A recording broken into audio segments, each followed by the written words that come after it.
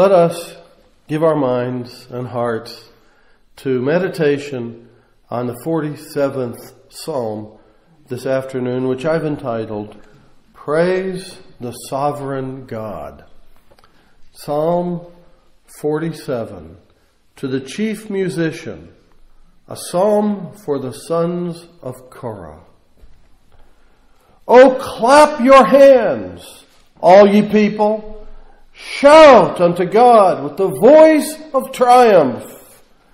For the Lord Most High is terrible.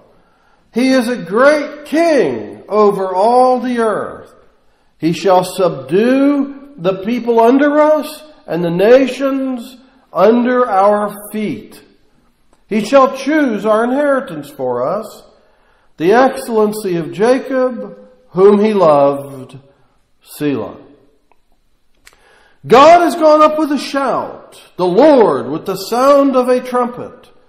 Sing praises to God. Sing praises. Sing praises unto our King. Sing praises. For God is the King of all the earth.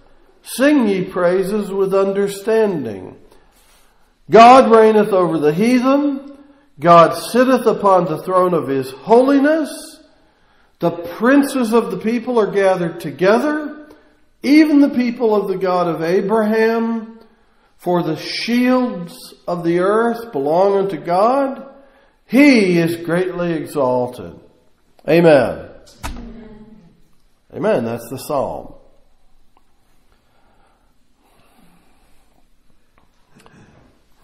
This psalm is a revelation to us of the true and living God in words. And it uses the analogy of a king, that is, a supreme ruler over subjects, to help us grasp who God is. Although, I hasten to add, the analogy breaks down. It's not a perfect analogy, or it wouldn't be an analogy. For example, earthly kings die, but God is eternal, though he is portrayed as a king here. Earthly kings have wisdom. God is wisdom. Wisdom is not some add-on that God possesses. God is wisdom itself. Earthly kings may rule justly. God's rule is necessarily just by virtue of his being God. Earthly kings wield influence indirectly. God's power is direct and absolute. Resistance is ultimately impossible. Earthly kings make and break promises by deceit or defeat.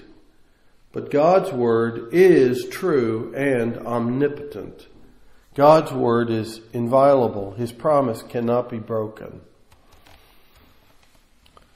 And so God is king-like, but he is in a different order altogether from earthly kings, although like them in some respects. Therefore, praise is justly due to this sovereign God, and he ordains such praise. Psalm 47 calls us all to join in praises, even singing praises to this sovereign God. We are called by this hymn or psalm to participate in the joyful musical worship of the Lord, who is the King of Kings.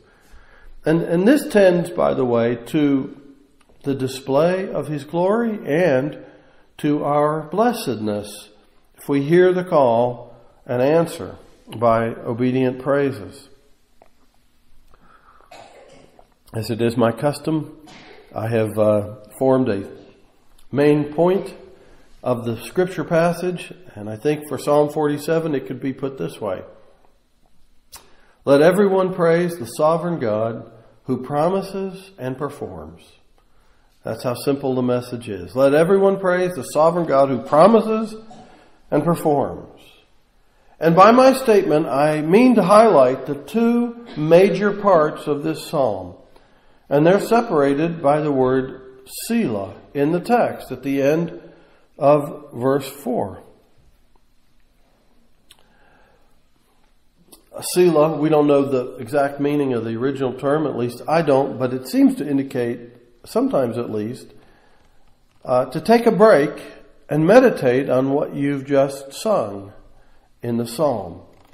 And so that may be a natural marker of a division in the psalm. I think it is. I say that I say there are two major parts of the psalm because also that there is a discernible three-stage progression in the first part, verses 1 to 4, and the second part, verses 5 to 9. A three-stage progression, and here are the three stages.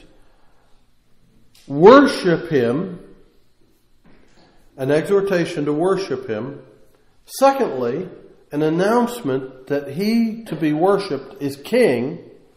And thirdly, an announcement that He who is King acts in a kingly manner. And actually, these are the connection of a duty with reasons. Praise the Lord. Why?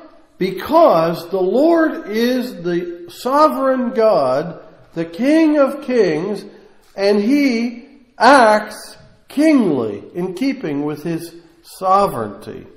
That's why. So this three-stage progression, I think, is discernible in the first part and also in the second part. But there's a difference between part 1 and part 2 of the psalm. In the first part, you may notice, if you're paying attention and you're discerning, that we have a couple instances of future tense verbs. Especially in verses 3 and 4, we read, He shall subdue the people under us. And in verse 4, He shall choose our inheritance for us. And this seems to suggest a promise made to the people and celebrated in the psalm of God's gracious intentions toward His people, His gracious purpose. But in part 2, starting with verse 5, we have rather present tense verbs. For there we read that God, in verse 8, God reigns, present tense, over the heathen. God sits upon His throne. The princes of the people are gathered together, and so forth. In other words, the promises made in the first part of the psalm are realized and celebrated in the second part of the psalm.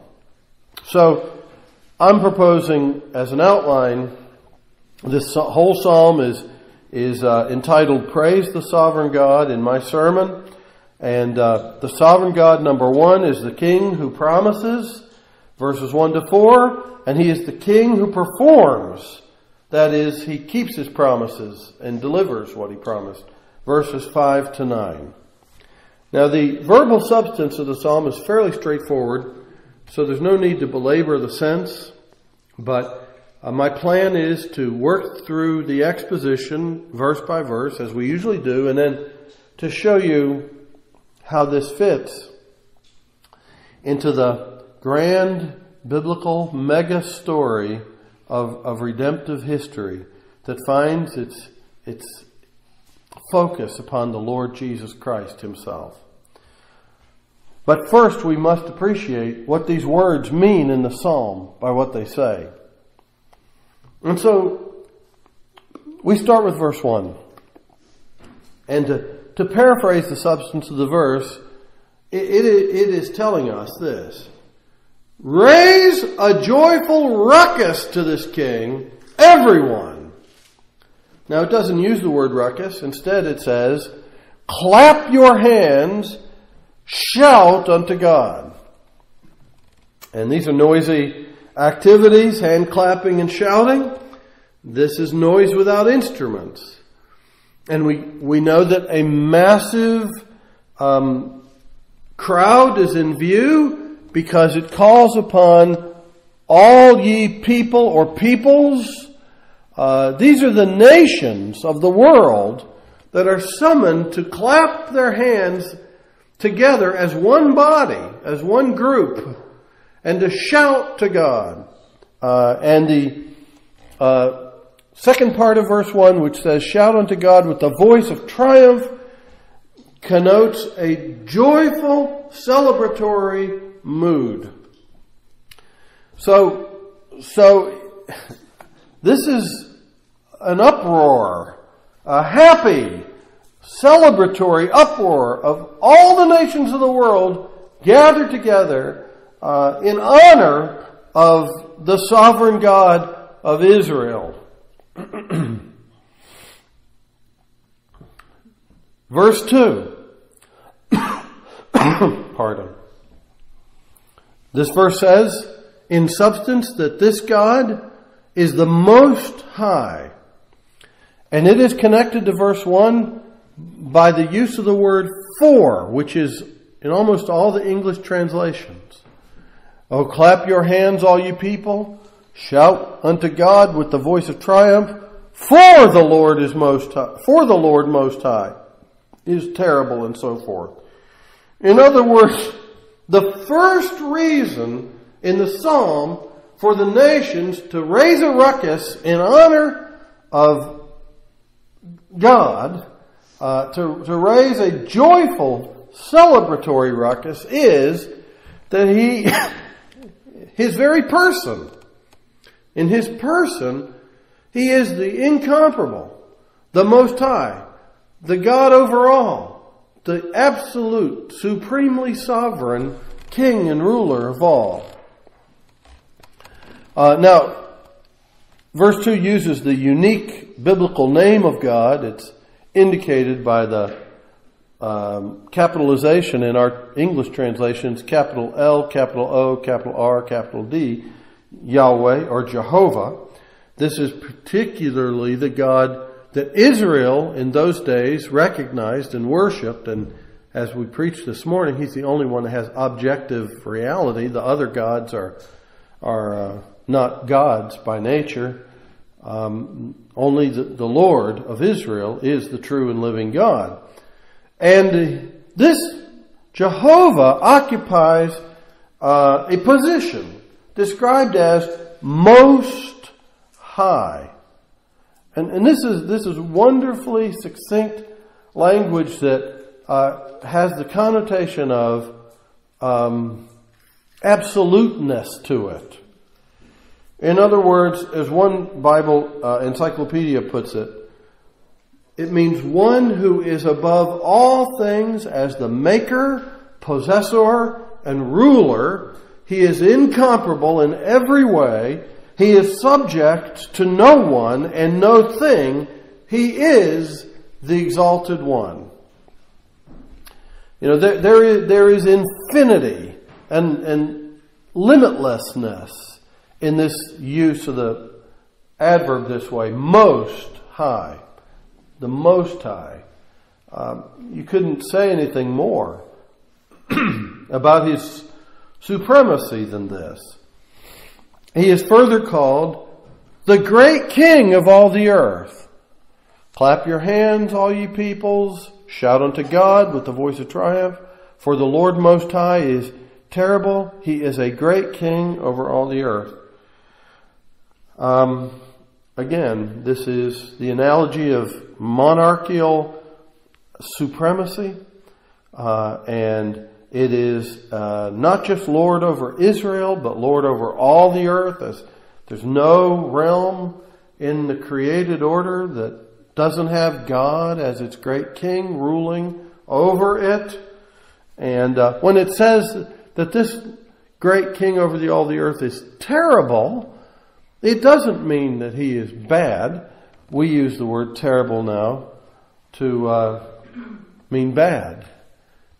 How do you like my pasta?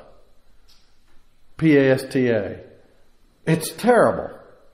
we mean it tastes awful. But that's not the sense here. When it says God is terrible, it means He is closer, it'd be closer to say He is terrifying. He is the God who, like no other being, inspires reverence and godly fear and awe. So the scholarly resources on the Hebrew teach us to think of the term here translated terrible. Excuse me. So all you nations, clap and shout joyfully with respect to the Lord. And do so, number one, because He is the Most High in His person. And for another reason, we come to verse 3. He will gain our victory. Verse 3 is written from the perspective of an Israelite triumphing over the nations in Canaan and beyond. It says, He, that is the Lord, the Most High, the one who's the great King, who's terrifying, who rules over all the earth, this Lord, and our King, shall subdue the people, that is the Gentiles, under us, and the nations under our feet. Israel's feet, in other words, in this historical context. This is the second reason for praise. It was widely understood in the ancient world that one of the most important responsibilities of a king was to protect and defend his people and their interests. And so this is a perfectly understandable connection with the kingship of God here. The second reason for His praise is He is a mighty King who wins our victory for us. He is the Lord who gains the triumphant deliverance of His people from all our enemies so that they are no longer any threat to us. In fact, what they are and have is subdued for our interests, for our prosperity, for our honor. And you know, this is how the Lord had fought for Israel and blessed Israel in redemptive history. Let me show you a couple cross-references. Deuteronomy chapter 11:22 is relevant here.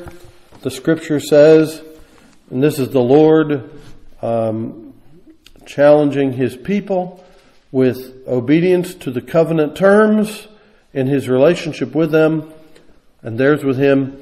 If you shall diligently keep all these commandments, which I command you to do them, to love the Lord your God, to walk in all His ways, and to cleave unto Him or cling to Him, then will the Lord drive out all these nations from before you, and ye shall possess greater nations and mightier than yourselves.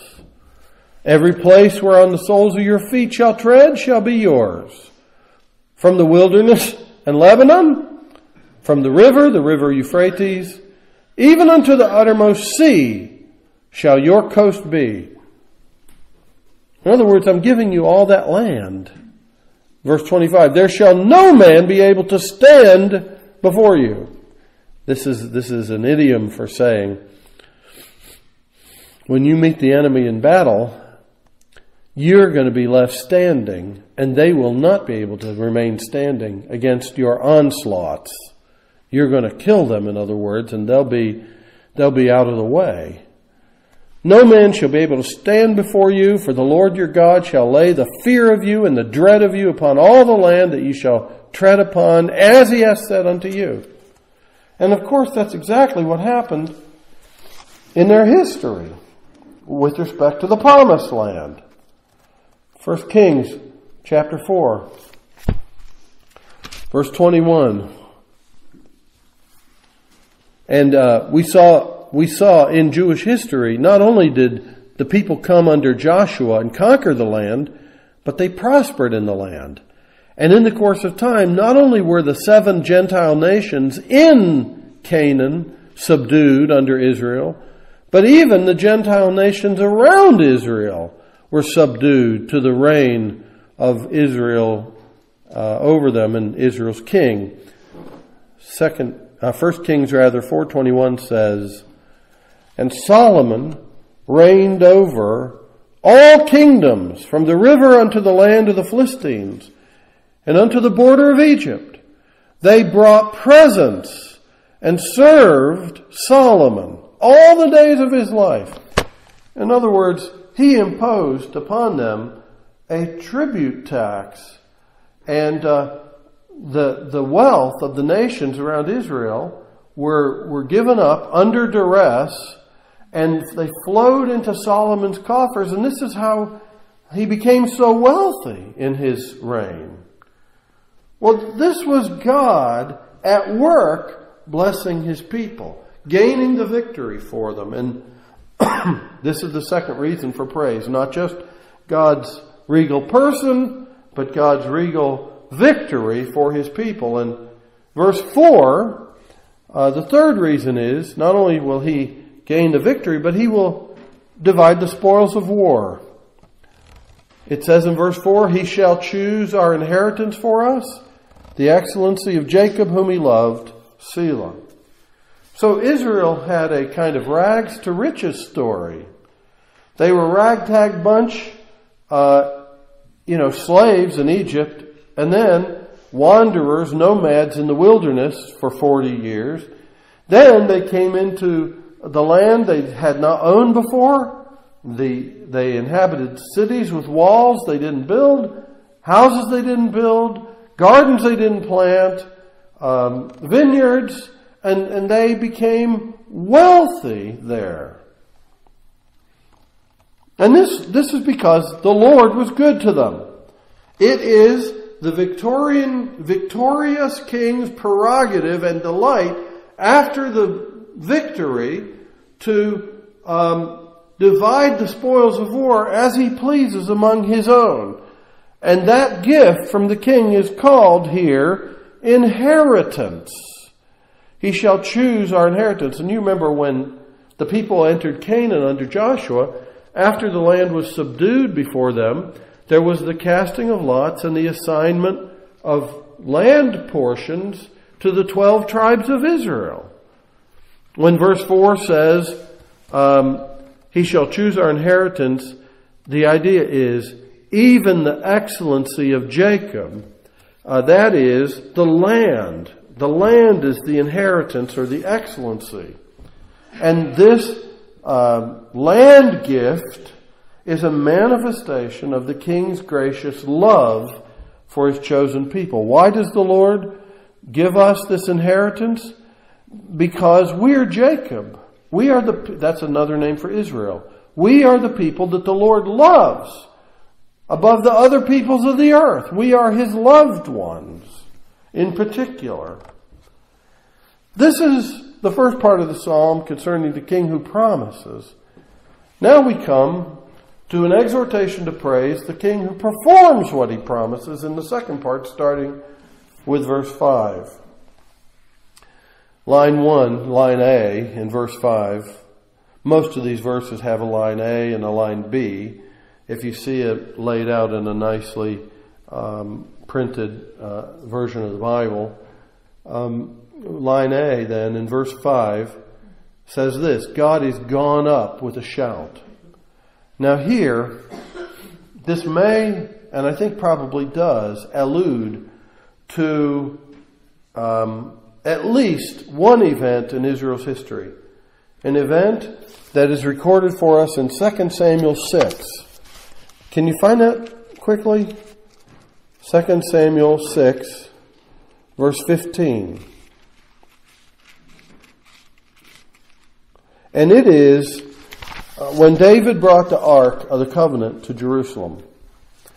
We read in the passage, "So David and all the house of Israel brought up the Ark of the Lord with shouting and with the sound of trumpet. And you see in verse 5 of the Psalm, it says, God is gone up with a shout, the Lord with the sound of a trumpet. Having the connection here of a trumpet in 2 Samuel.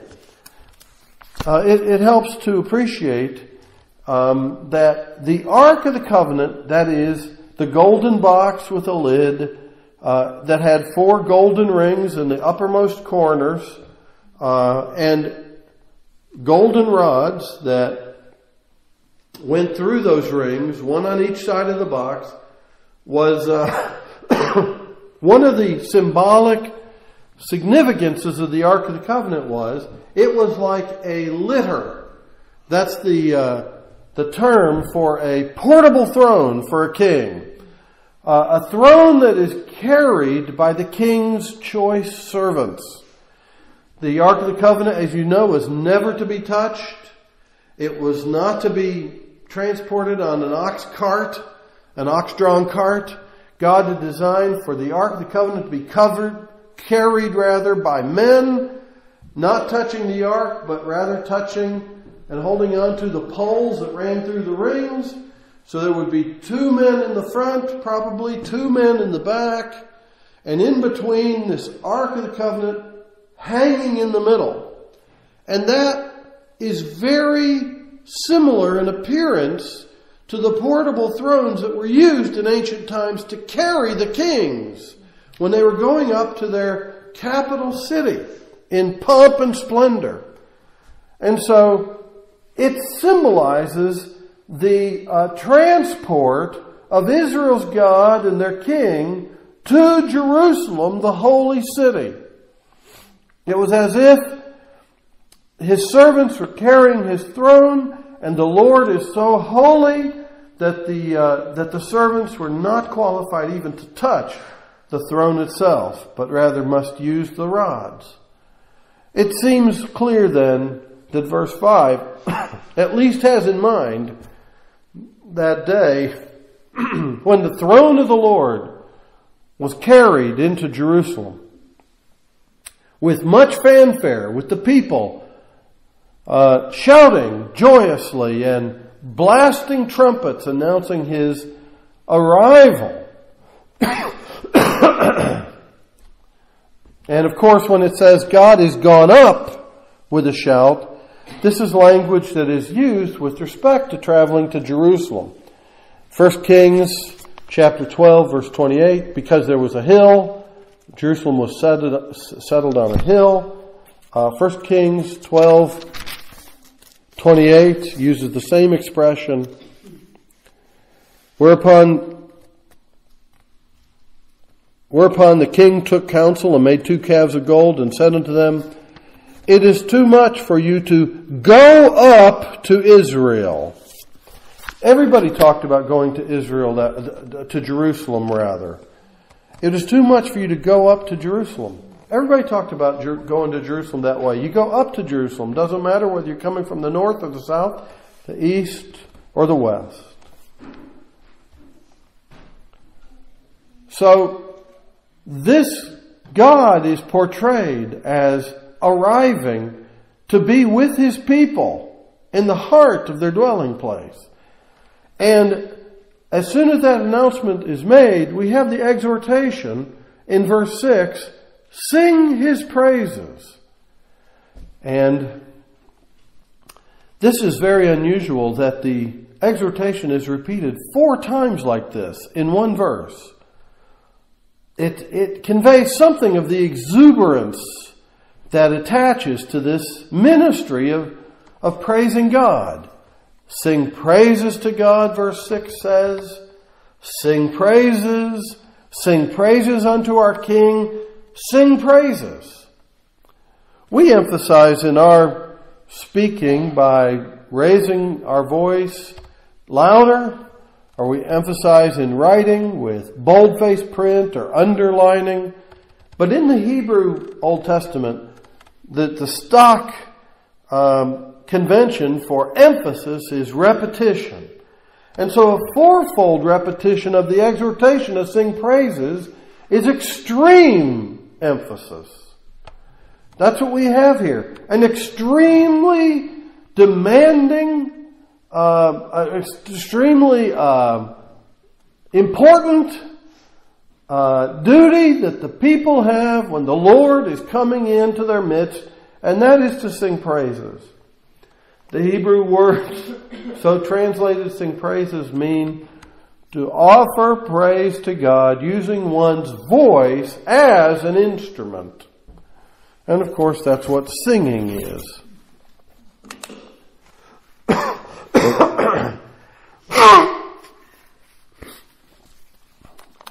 Singing is different than speaking. It's different than shouting.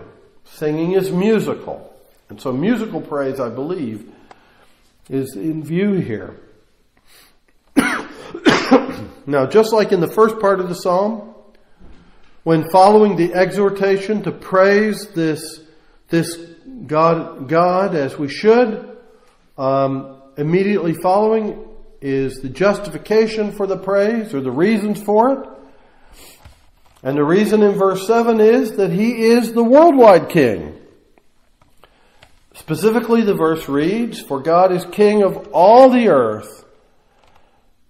Sing ye praises with understanding." Or the marginal reading says, "Sing praises everyone who has understanding."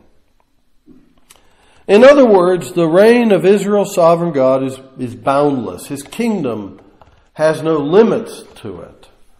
And then, as if that weren't clear enough, verse 8 continues by saying He reigns over all the nations. God reigneth over the heathen. That means the non-Jews in this historical context. All the other peoples of the world besides Israel. God reigns over them. And it says further, by the way, one paraphrase says God reigns over all the world here. And then it says in second half of verse 8, God sitteth upon the throne of His holiness. Now listen, this is an example of where we must be careful in our interpretation of biblical statements about God. It says God sits here. And this is anthropomorphic.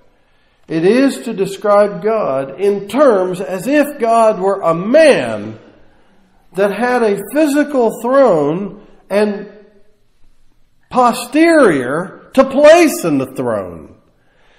But of course it's figurative language. It doesn't mean that God literally, physically sits on an object called a throne. Is there anybody here that would debate that with me? I don't think anybody would. But God, you see, all of this is analogical language. It's drawing a comparison to teach us something about God. What is the scripture here teaching us about God when it says He sits upon His throne? The throne of His holiness, or His holy throne. Well, this is analogical language, comparison language, that conveys this abstract idea. Invincible settledness in exercising supreme authority in perfect righteousness and equity or fairness. God reigns, and God reigns justly, admirably, in wisdom, in truth, in righteousness, without fault, without flaw, without defect, without inadequacy. God reigns over all peoples of the world, you see. And this is a striking thing to come in the Hebrew Old Testament scriptures, because it is really a rebuke to the henotheism of the Gentiles. Now, I pulled out a technical term, henotheism. I've used it before, but I want to explain what it means. And you'll be able to understand this immediately if you don't know the term already. Henotheism was the belief in the ancient world that each nation had its own gods. That there was a god for the Moabites and a god for the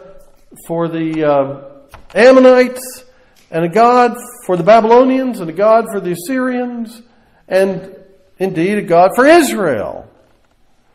But the difference here is that the Israelites knew by divine revelation that their God, the God worshipped in their land, was the only true and living God who actually reigned over all the nations. So Israel's God was not a local deity. Israel's God is the deity who created everything and rules over all. He reigns over all nations. And finally, the psalm says most beautifully, He gathers all His subjects together.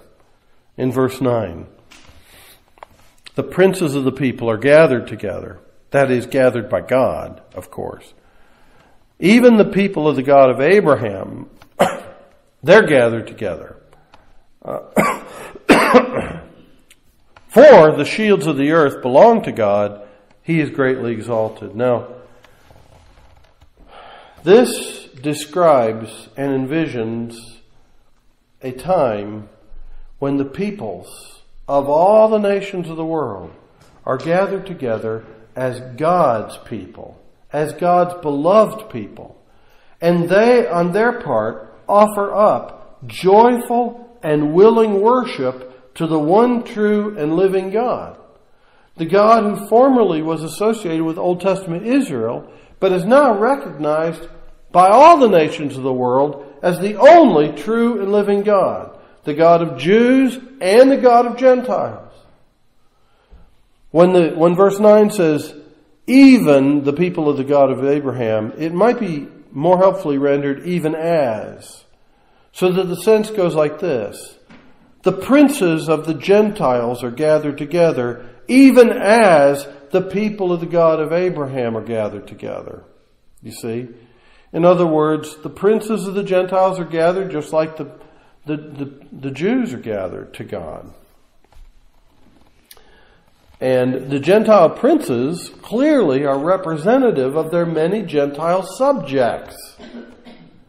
The word shields is here used in a figurative way to mean the princes that are here mentioned in verse 9. Because the shield is a symbol of that kind of princely position. The shields are the rulers of the peoples. And the point is that all of them belong to their Creator, and God has a plan to subdue all the nations to His sovereign authority and to make peoples from all the nations His own willing, joyful subjects in His wonderful kingdom.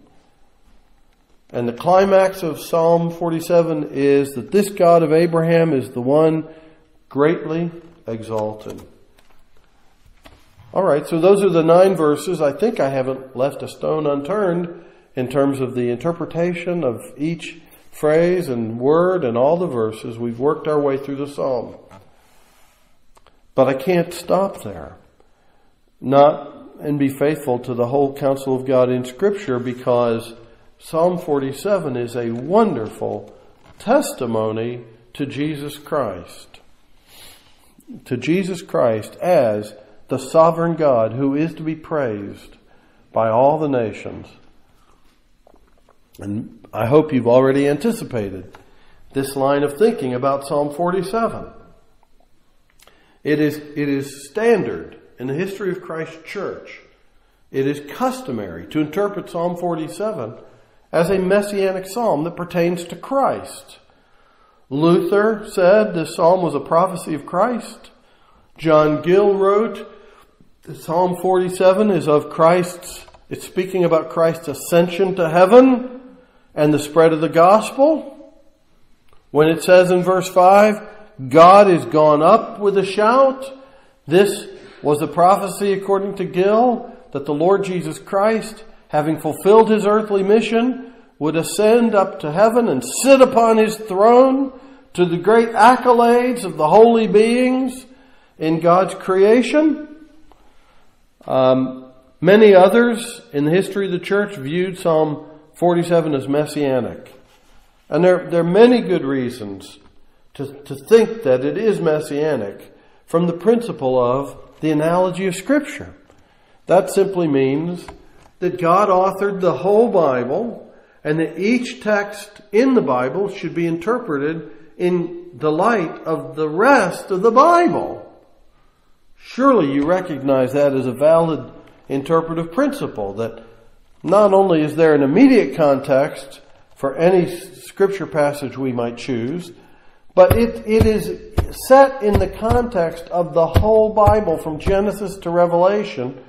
Although written by many men in history, still one divine author who gave the words through those men. And therefore, since God is the author of the whole Bible, the Bible is one, and the Bible is internally consistent. If we want to know the meaning of any one Scripture that is somewhat obscure, we gather and gain that understanding of what that verse or passage means by comparison of all the relevant passages that are clear with respect to the doctrine under, or the passage under review. So it is with Psalm 47. It ought to be understood with the whole Old Testament and the whole New Testament in mind. In his excellent commentary on the Psalms, The Treasure of David, Charles Spurgeon wrote on this psalm, "Whether the immediate subject of this psalm be the carrying up of the ark from the house of Obed-Edom to Mount Zion, or the celebration of some memorable victory, it would be hard to decide, as even the doctors differ," that is, the teachers, the great teachers. "Who shall dogmatize?" Since there's a difference of opinion, in other words, concerning whether Psalm 47 is about the bringing the Ark of the Covenant to Jerusalem or some other memorable victory of Israel. But then Spurgeon says, it is very clear that both the present sovereignty of Jehovah and the final victories of our Lord Jesus Christ are here fitly hymned, Hymned, while his ascension, as the prophecy of them, is sweetly gloried in. Now, I hope you're not skeptical, but even if you are about the Christological focus of Psalm 47, I would show you the biblical case for that. First of all, we ought to notice in Psalm 47, by comparing other scriptures, Christ's worthiness of this praise which belongs rightly to God alone. Look at Isaiah chapter 42 verse 8. And in the conclusion of the sermon I have a number of cross references. So if you're a Bible page flipper, flip away with me. Isaiah 42:6.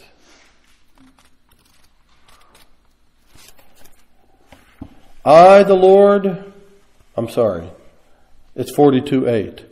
I am the Lord, that is my name. And of course, this is Jehovah speaking. It uses that very name, Yahweh, here in verse 8. I am Yahweh, that is my name. My glory will I not give to another, neither my praise to graven images. Jehovah is jealous for the worship exclusive worship of God's people. Now, Hebrews chapter 1:6 is stunningly clear that this worship belongs to Jesus. Rightly so. When God brings in the first begotten into the world, referring to his Son, Jesus, God says, and let all the angels of God worship him. God the Father calls on all the angels to worship the Son. This is the same Lord who speaks in Isaiah 42:8, my praise I will not give to another. Look at Zechariah 9:9. minor prophets of the Old Testament, after Haggai. Zechariah 9:9. Rejoice greatly, O daughter of Zion. Shout, O daughter of Jerusalem. Behold, thy king cometh unto thee. He is just, and having salvation, lowly, and riding upon an ass, and upon a colt, the foal of an ass. Well, this Old Testament passage would have been obscure to us, except for the fact that Matthew, the evangelist, first book of the Bible named after him, quotes the passage and says it's fulfilled in Jesus. Matthew 21, verses 4 and 5. All this was done. And this is the triumphant entry of Jesus into Jerusalem. Matthew says, all this was done, that it might be fulfilled, which was spoken by the prophet, saying, Tell ye the daughter of Zion. That's a figurative reference to Jerusalem. The cities, the ancient cities, were portrayed as daughters or women. And Zion, of course, is the prominent hill in Jerusalem where the temple was built. Tell ye the daughter of Zion, Behold, thy king cometh unto thee, meek, and sitting upon an ass, and a colt, the foal of an ass. Quoting Zechariah, plainly so. Look at Mark chapter 15, verse 2, for further confirmation that Jesus deserves the praise reserved for God alone. Mark 15:2. And Pilate asked him, Art thou the king of the Jews? And he answering him said, You say it. Which is to say, yes. The Lord takes to himself the title, the King of the Jews. And of course, when he was crucified, a sign was nailed over his head that read, King of the Jews. Luke 19:38. So when Psalm 47 portrays Israel's king coming to her, and it exhorts the people who are witnessing the event to give him praise, to clap and shout and sing praises to him, all of this we learn in the New Testament is proper for Jesus who came to Jerusalem. He is, as the New Testament identifies him, King of Kings and Lord of Lords. It's not only in earthly Jerusalem 2,000 years ago that he is praised this way. Even in heaven, he enjoys the praise of the holy ones. Revelation chapter 17, verse 14. It says, These shall make war with the Lamb, and the Lamb shall overcome them. For he is Lord of lords and King of kings, and they that are with him are called and chosen and faithful. Language that formerly was used of Israel and now is used of Christian believers, the church. Revelation 19:16 says further, He has on his vesture or his clothing and on his thigh a name written, King of kings and Lord of lords, the incomparable one, the one who is sovereign over all and subject to none. These are titles applied in the New Testament to Jesus Christ. And friends, listen. The basic confession of a Christian is an admission of this. From the earliest times, the first expression of faith, Christian faith, that came from converts was this: Jesus is Lord. Which is to say, Jesus is the sovereign Lord and God over all creation. And so Psalm 47 is a call to praise Christ, the King. Now, as I told you from the earliest part of the message, that Psalm 47 is in two parts. It's about the King who promises and the King who performs. So we see Jesus has made his promises of salvation, and now he is delivering upon them. When the Lord Jesus was taken from the disciples 2,000 years ago, they beheld him ascend physically from earth up into heaven, and he was preached as having gone to the Father's right hand, from which place he reigns over all. This is the doctrine of the present and the future mediatorial reign of Jesus Christ, having fulfilled his earthly mission. Christ's ascension from earth to heaven was his coming to his throne to rule. Matthew chapter 28, Jesus announces his kingship when he says, verse 18, all power or authority is given unto me in heaven and in earth. Go ye therefore and teach all nations, baptizing them in the name of the Father and of the Son and of the Holy Spirit, teaching them to observe all things whatsoever I have commanded you, and lo, I am with you always, even unto the end of the world, or the end of the age. Amen. Jesus, God, let me use very scriptural language. God made Jesus Lord of all in connection with his triumphant work and his ascension to heaven. Hebrews chapter 8, verse 1 is another text I want to show you here. Hebrews 8.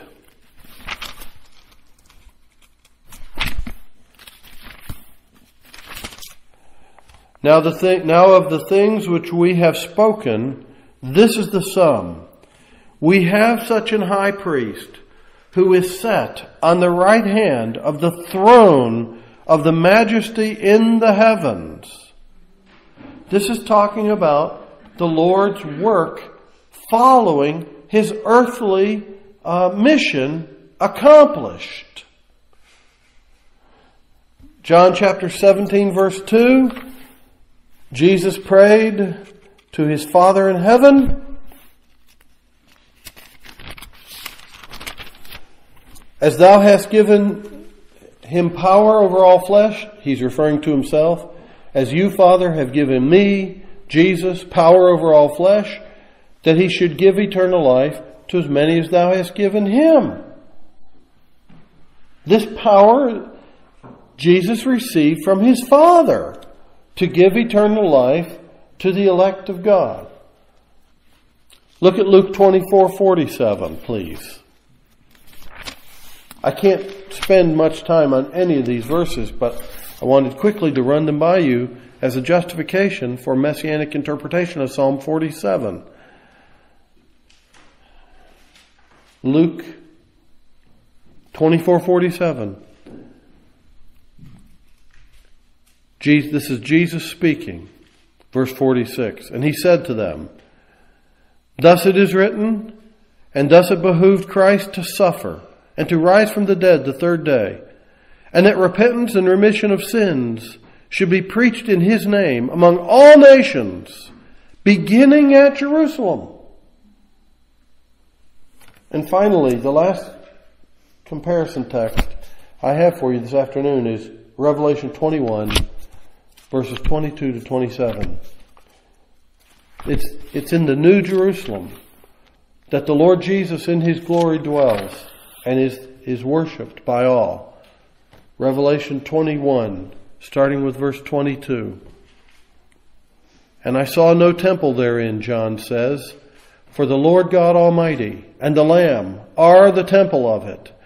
And the city had no need of the sun, neither of the moon to shine in it, for the glory of God did lighten it, and the Lamb is the light thereof. Listen, verse 24. And the nations of them which are saved shall walk in the light of it, and the kings of the earth do bring their glory and honor into it. and the gates of it shall not be shut at all by day, for there shall be no night there. And they shall bring the glory and honor of the nations into it. And there shall in no wise enter into it anything that defileth, neither whatsoever worketh abomination, or maketh a lie, but they which are written in the Lamb's book of life. Isn't it perfectly obvious that the accomplishment of Jehovah, praised in Psalm 47, that the people of all the nations will joyously shout and clap their hands and sing to His honor? That's God's plan from the beginning. And that plan is accomplished in and through the Lord Jesus Christ and His redemptive work. By the time it's all done, there are people, the elect from all the nations, from the beginning of the world to the end, who are gathered together as one holy church, given to praise their King, even Jesus Christ, joyfully shouting, clapping our hands, and singing praises to Him. If anyone thinks that from the testimony of the Bible, Old and New Testament, that is not obvious, they must be spiritually blind to miss it. Well, we said in the beginning of the exposition that the main point of the psalm is, let everyone praise the sovereign God who promises and performs. And we cannot but conclude, in the light of all the biblical evidence, that Jesus Christ is that sovereign God who promises and performs. So though He is not mentioned explicitly by name in the psalm, clearly the import of the psalm, as understood in the light of the New Testament, is this: let everyone praise the Lord Jesus Christ. Listen, friends, this is what worldwide missions is about. The King, even Jesus, is reigning over His kingdom on earth. His kingdom has no boundaries among the nations. It infiltrates and pervades every nation. And this great King Jesus is at work, calling His own elect out of all the nations, fulfilling all the promises ever made to God's people, like the ones God made to Abraham, that his posterity shall be like the multitude of the stars in heaven and the sands on the seashore.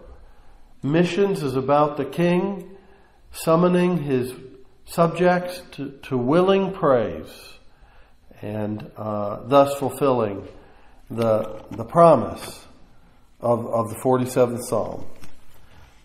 Let everyone praise the Lord Jesus Christ. That's our mission, too, by the way, is to summon everybody to praise the Lord Jesus Christ, the King of Kings and Lord of Lords. Amen. So it is, and so it shall be, by the word of the Lord.